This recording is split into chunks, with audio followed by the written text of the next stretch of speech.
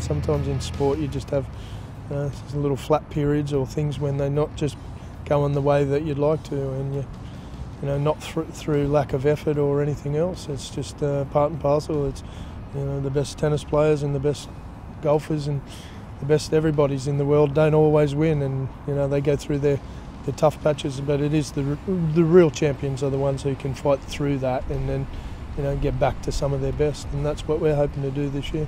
There's lots of Super League clubs that talk a lot about their injuries and want a bit of people feeling sorry for them, and we're not like that.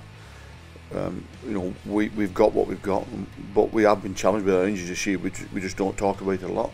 So we're slowly getting players back, we're getting players fit, and we're going to get stronger and stronger over the next few weeks. Really well coached team. A lot of really good players in that squad, and they've been a good team, a great team for a long time. So we're certainly going to have to step it up another notch. Certainly something we're looking forward to do and we're ready to do. You look at the Warrington team.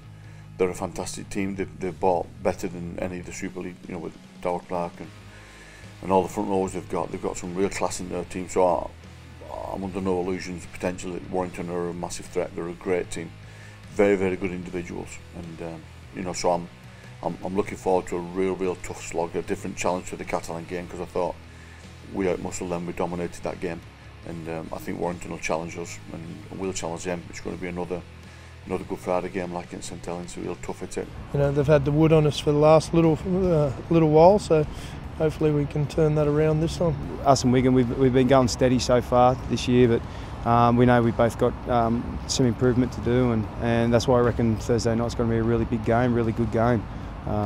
Two teams that are really hungry for 2 points in a really tight competition. So it's a big game for both teams.